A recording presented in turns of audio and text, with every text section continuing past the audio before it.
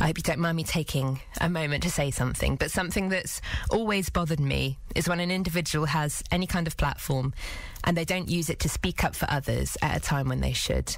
So I hope you don't mind me taking a moment on this final show to use this one. We need to clear this up. I have no desire to stop working on the radio. None whatsoever. But the BBC management, in their infinite wisdom, have decided to change local radio. And I don't fit into their plans. So I am getting dumped. I'm not whining, I'm not complaining. It always comes to that in the end. In this profession, you always end up getting dumped. And it's my turn. And I'm 74 and a big chunk, so what does it matter? I'll do Claire. In October of 2022, the BBC announced a whole swathe of changes to its local radio output. News of this spread quickly, including the fact that 139 redundancies were to be made across local radio services, a number that was later reduced to 48. I've documented the demise of AM radio services across the UK on this channel at great length. Each transmitter closure is an upsetting loss within a huge part of our radio history, but local radio is changing too, and not in a good way. I've been following every news article on this restructure for the last 12 months, and I thought I'd give you an outline, based on these news items, on what exactly is going on and what we can expect. The corporation, according to a paper on the government's website, initially announced that, and I quote, all 39 BBC local radio stations would continue with their own dedicated local programming from 6 AM to 2 PM on weekdays.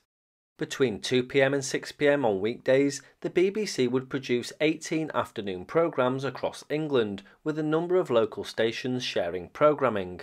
Between 6 PM and 10 PM on weekdays, there would be 10 local programmes across England. This would also apply all day on Saturday and on Sunday mornings. The BBC said these programmes would serve areas that broadly mirror the BBC's existing local television areas, consisting of the North West and North East, Yorkshire and Lincolnshire, the Midlands, London and East, and South and South West. Plans also said that a national All England programme would be launched after 10 PM across the week and from 2 PM on Sundays. It also said that local news bulletins and sports coverage would continue. Naturally, there was quite a response from the public, stakeholders and local radio broadcasters when this news was announced. According to the paper on the government's website, and I quote, on the 24th of January this year, the BBC said that it had listened carefully to the feedback they'd received from staff and audiences. In response, it announced several changes to the original proposals, which involved increasing the proposed number of afternoon weekday programmes from 18 to 20 between 2 PM and 6 PM, increasing the proposed number of weekend daytime shows from 12 to 18 between 10 AM and 2 PM on Saturday and Sunday mornings, revising some of the proposed airings of stations in response to feedback from audiences, and the BBC also said that it was maintaining their commitment to dedicated programming on BBC local radio for Black and Asian audiences. These shows would be moved from their Sunday evening time slots to new programme slots on Monday and Friday evenings. The move is designed to make these shows more accessible. Stations featuring this programming would also increase from 20 to 33. Ofcom, whilst agreeing with the analysis of listening data that apparently underpins the BBC's proposals, expressed its disappointment with the lack of detail and clarity contained within the policy announcements. Other stakeholder responses focused on the possible consequences of the changes for local communities, their impact on Black and Asian programming, and the effect these changes will have on the BBC local radio staff. The UK government has said that the BBC must make sure it continues to provide distinctive and genuinely local radio services, and raised its concerns with the BBC leadership. News outlets reported that the Department of Culture, Media and Sport Committee said that it was concerned over the plans by the BBC and how it will impact on the future of radio. The committee said, "We continue to be concerned about the impact of the BBC's digital-first strategy on linear TV and radio audiences. Sharing content across large areas risks undermining the sense of localness that has, until now, made BBC local radio distinct."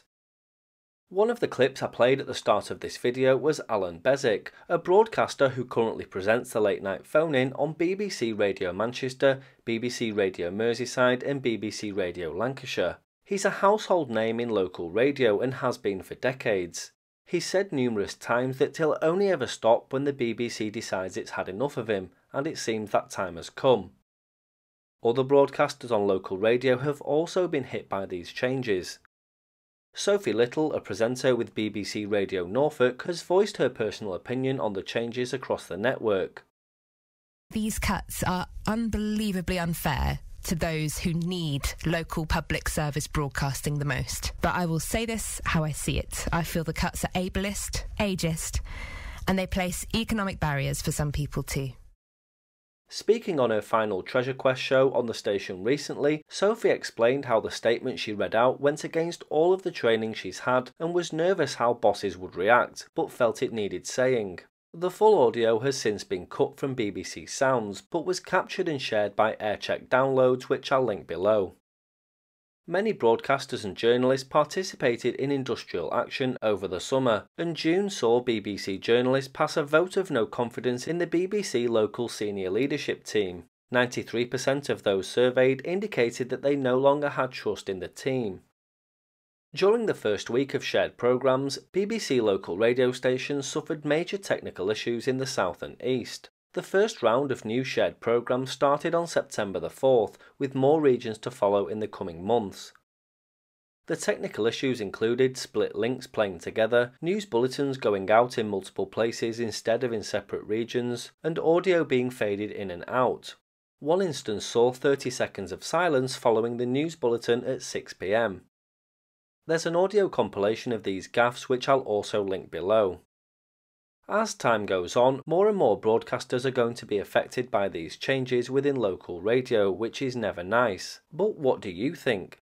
How does this change to local radio affect you? Does it feel as personal as it once did?